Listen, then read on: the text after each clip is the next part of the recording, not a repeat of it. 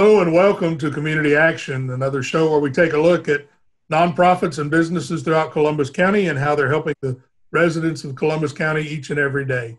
Today we're doing a little bit different. As you can see, we're not in the studio once again, but we're also going to be talking with some folks from the Columbus County school system and to see how they are impacting the lives of children in our county who have been identified as at risk for hunger on the weekends through a program that's called the Backpack Buddy Program.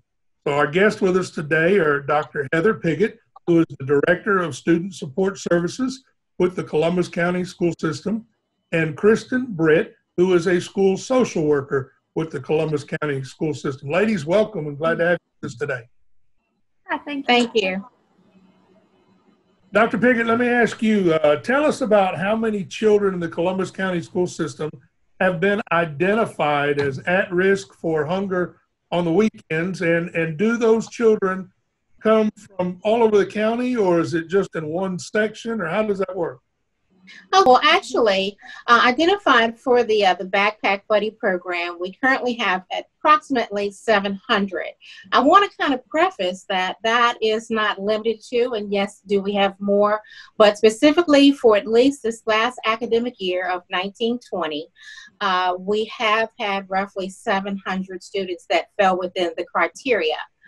We have been very appreciative of the services of this program, in which I think our tabulations last from our social workers. We actually had and received over approximately 1,000 backpack components to be sent out under the program.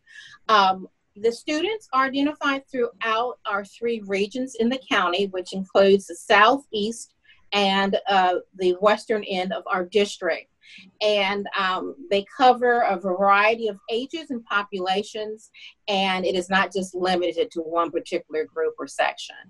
Excellent. And I know that currently you're partnering with the Columbus Baptist Association to provide these bags. And Kristen, as a social worker here in the Columbus County school system, how do you distribute these bags to these students that have been identified as at risk? Okay, so each school identifies one person to kind of be the lead person that will distribute those bags. So we will collect the boxes from the Columbus Baptist Association, the social workers do, and then we deliver them to the schools, to that contact person. And then on Friday afternoons, those students will receive the bags individually from that contact person. Usually the contact person will discreetly call the child into their room with their backpack, slip it into their backpack, and then the student can go back to class. And it's not a big deal in terms of, you know, how the student is identified. I know that just in full disclosure, I work with the Columbus Baptist Association, and we prepare the bags here. And I know that each bag contains 2 breakfast items, 4 lunch and dinner items, and 4 snack items, as well as 3 of the juice boxes. And so those are distributed each Friday to the students so that they can get the food for the weekend. Kristen, let me also ask you, are the students, I know you said that it's not a big deal, but they're not singled out in any way. It's not something that's done in a big paraded manner. This is done discreetly so as not to put the students on the spot or embarrassing them in any way. Is that correct? That's correct. They are discreetly called out of class individually, like there's not an announcement or anything. Even like at the high school level, the students who are identified kind of know to come, so they just kind of pop in to that identified person's room and will grab their bag. In the elementary and middle school level, usually they are either called out of class, just said, can Dave Hiller come to the office for a moment? And then they will receive their bag there, one at a time individually. So it's very discreet. Nobody's singled out. No one knows really what they're going up there for. Well, that's great. Dr. Pigott, with the school system going kind of different next year as far as how school's going to look. I know some of the students are going to be allowed to do distance learning. Some of them will be back in the classroom. How are you going to make sure that the children who've been identified as at risk are going to be able to get these bags even if they're not at the school? That's a really good question. And as you're aware, district-wide and across the state, we are currently working on various protocols to assist us not only with efforts like this as far as reaching students at risk, but also with our learning. And with those protocols, one of the expectations district-wide for us here in Columbus County Schools is to make sure that we keep a strong pulse on the needs of our students. So with the Student Support Services team, and we're thankful that we have an amazing group of social workers, but we also have some special appendages that actually help the ladies in picking up, distributing, contacting, making those face-to-face supports with our students and keeping a pulse on them. We'll be activating that. Our office hours and what our day looks like will be pretty much the same because we consider ourselves kind of the pulse of services for our district. The services and things that we provide, including and not limited to this program, help to encourage and promote educational success. So with that, the social workers, they are aware, they're in and out of the schools respectively. They know the partners, those individuals or students who will be in the school by attendance, as well as those that will be working virtually through our remote learning programs. So we will be making contact, if not through well checks and things such as that, ongoing on a weekly basis, but also telephonically. And we will make sure that following, of course, our 3 W's and maintaining that safe protocol, that we will still be getting those needed items to our students that are considered and classified as at risk. So it'll be a massive undertaking. We're still learning as we go through this process, but I have no doubt with our support team and the support of our administration that we will get the job done. With things changing daily, you almost have to operate on a loose pulley, so to speak. But you adapt, you overcome, and you improvise, kind of like a yes. operation. So yeah, it's almost like a 51st date. Every day is a new day, and we just take whatever's dealt with us and we make the best of it. Kristen, with new students coming into the school system, what if they're identified at risk? How do they get enrolled in the program? Is it a simple process? I mean, you don't want kids to fall through the cracks. So what about folks that come in say the middle of the year or not from the very beginning? Yes, we do frequently have new students enrolling throughout the school year. And when they come in, usually within the first week, the teacher can identify some issues, whether or not they may be at risk. Oftentimes we can identify that upon enrollment because they may ask for some assistance with school uniforms or book bags and supplies. And that kind of gives us an indication of some need. And so we just add them to the list. We don't really have like an enrollment program. We just have a list and we'll add them to the list to receive those services and those bags, in addition to other services that we can offer them, if we have uniforms or if we have book bags, supplies, whatever. Well, I know that throughout the years, schools have had to adapt to the way that the community is, and it's not just a matter of teaching reading, writing, and arithmetic anymore, that there are a lot of services that are involved to help the students to have all of those needs met to as much as can be. And I know that that your program through Student Services, Dr. Pigott, is one that is not just about making sure they've got books and things like that. Give us an idea about what is involved with all of Student Services and some of the different areas that you help to cover. Wow, that's a loaded question. Like I said before, we take great pride as considering ourselves as a part of the hub, the pulse of support. So with that, we have some amazing school nurses that actually provide services, healthcare needs, wellness. and medical supports to all of our students. Equally, we have, of course, our team of amazing social workers.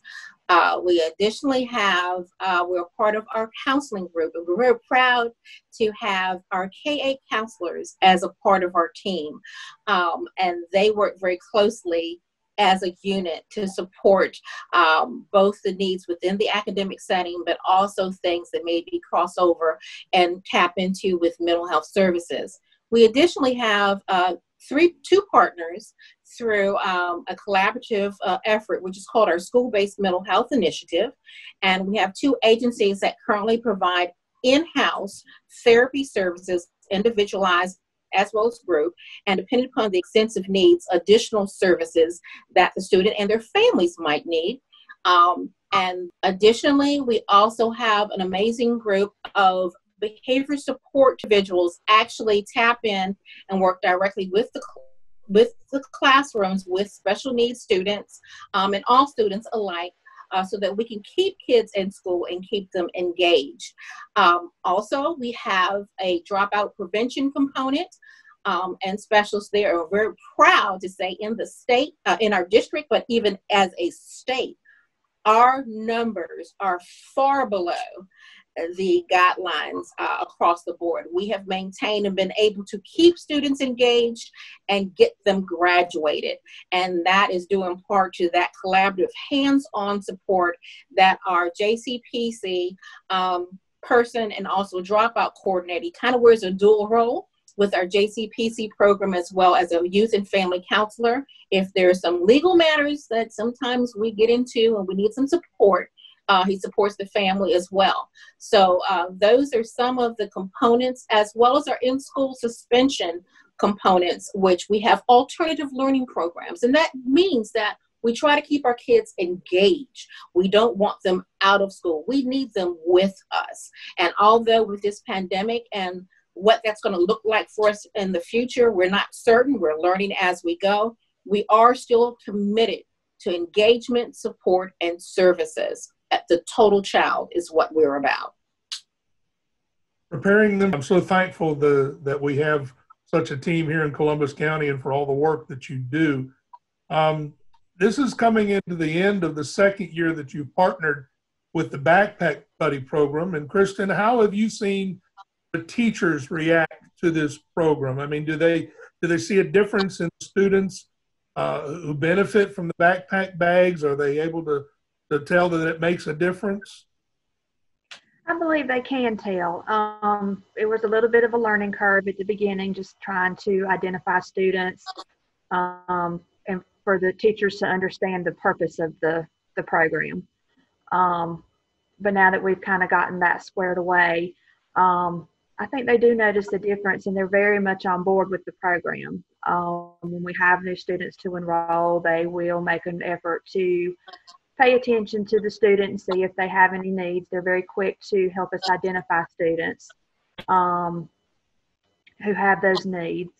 And they're very appreciative and very grateful for those services in that program. Dr. Pigott, as a representative of the school system, these backpacks are provided to the school system at no cost from the community, from businesses and civic groups and churches all coming together to try to help the children in Columbus County with the hunger program that's there. What does that partnership do for the school system? How do they respond? How does the school system feel? We feel we're very humbled, thankful, and grateful. We know that education is about a collaborative, supportive endeavor and effort. It truly, truly takes a village to support our students, and especially in the conditions and situations and days and times that we live in currently. If it were not for those committed stakeholders and partnerships that have been established, it would make our jobs very difficult to encourage and support our generations to come. And although our area may be specific as we look at it, we are an educational system. We in no way, shape, or form ever forget that it takes more pieces to build a foundation to establish a firm educational individual and make them well-rounded. And that takes the community, and we're very thankful to have that relationship. The thing that is, it's not just the church is doing it, but we've got business groups and civic groups and folks from all over the county that are coming together and recognizing this need and stepping up and providing all that's needed to make this happen. We even have a partnership with United Way that provides funding to help us to do this. And it's been impressive to me to see how the community comes together to support these students at need. In the process, I think it draws the community together closer, because we're recognizing that we have needs. We need to help meet those needs and work together for not just the betterment of those children, but in all honesty, it helps the community in the long run, because when our children are taken care of, it provides a better opportunity for them to grow, for them to learn, for them to thrive. And when that happens, the community is much better as a whole. Absolutely.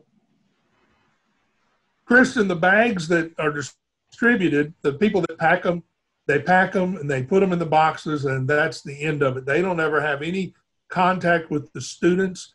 They don't ever see any of this. They don't even know who the students are. That's something's totally confidential. And I was wondering if without giving any names, if you could share a couple of stories about maybe how some of these bags have impacted the lives of the kids. Absolutely. I have one particular family that comes to mind. They, the mother and father with 3 children, and they were truly homeless. They might spend the night at a friend's house. They might sleep on the pew of a church. They very often slept in their car. They didn't know from minute to minute or day to day where they would be sleeping, where they would be spending the night. Parents had health issues that kind of was preventing them from, looking for work or getting work or anything to kind of pull themselves out of that difficulty. So these bags were literally, especially on the weekends when the students weren't at school, to get a breakfast and a lunch. These bags were their meals and their food. So it had a tremendous impact on them. And still does. They have, their situation has improved at this point, but they are still in need of some help. And so, while it's very helpful and appreciative now, during those really tough times, it literally was a lifeline for them. It's an amazing program, and our students really are impacted by it. As a social worker in the school, how has this program impacted you? I mean, what have you seen? How has it affected you as you've known that the needs of these kids are being met to help them from not having to go hungry on the weekends? It's been a tremendous impact on me too. I'm very grateful and appreciative of the community partners that have allowed us to be able to distribute those and to donate them to our students. I love to see the impact that it has in our students, and know that, as a social worker, a lot of times we're very concerned about our kids. So we don't turn it off at 3 o'clock when school is over, and, it doesn't turn off on the weekends. We're still very concerned about it. So it's just a little bit of peace of mind for me to know that, little Johnny or little Susie's going to have something to eat this weekend. Like, I don't have to worry about that for them. So it really does impact not just the students, but it impacts us as the social workers and the teachers and the staff of the schools. Dr. Pigott, as we get ready to close in just a minute or two, is there anything else that you want to share with us about what's coming up that maybe you need the community's help with, as far as the student services, or anything else that that we need to know to help make this partnership even stronger? I first just want to again say and stress very humbly that we are appreciative, very thankful and grateful for the collaboration and the support. It is truly a team effect, and it makes an impact and makes a difference in a child's life. With that also, as we're preparing for what our school year will look like, we will still be committed. The needs will still be there, although the school day may look different. And we appreciate, again, that support. I know that with some of, if we go to a more of a remote learning option, just keep in mind that there may be some need for Wi-Fi, connectivity. I know that our lead person for our remote learning, Mr. Kelly Jones, who is our PR extraordinaire here for our district, he is always out there looking for additional resources. But with those things that have already been done, things that are yet to be determined and seen, we just thank you, and we always have our doors open, and we're very receptive to any ideas and support that can be given. We appreciate it. It is truly a team collaborative effort, and we thank each and every one of the partners that make this a possibility for our kids. Today I received an email from the Chamber of Commerce asking about any businesses or organizations that would be willing to share their Wi-Fi with students who didn't have internet connection at home. And there was a form to fill out, and it was something as simple as maybe just letting them even sit in your parking lot and access, or be able to come inside if there's a room or a place available for them.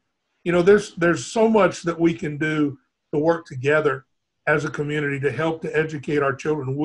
Even though we may not be educators ourselves, there's a lot that we can do to make sure that we're providing as much as we can to help every child get the education that they need.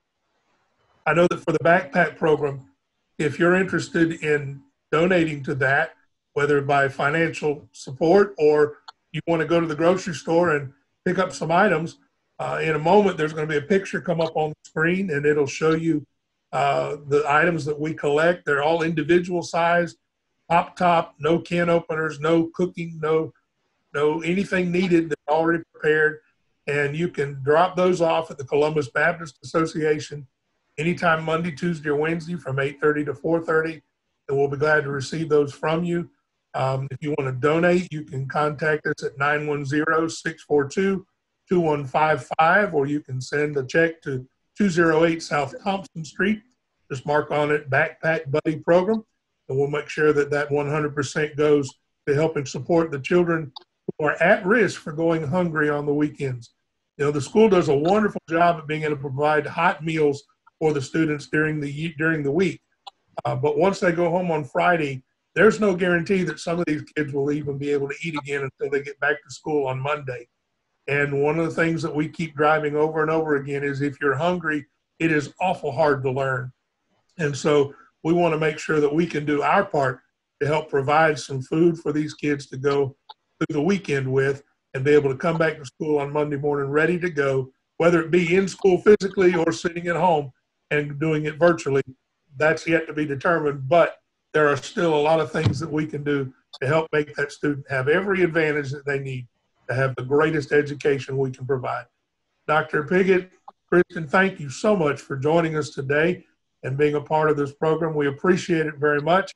And for you joining us, we thank you for watching, and we look forward to having you join us next time on Community Action as we take a look at another business or nonprofit here in our community and find out how they're making the lives of Columbus County citizens improve each and every day. Thanks again, and God bless you.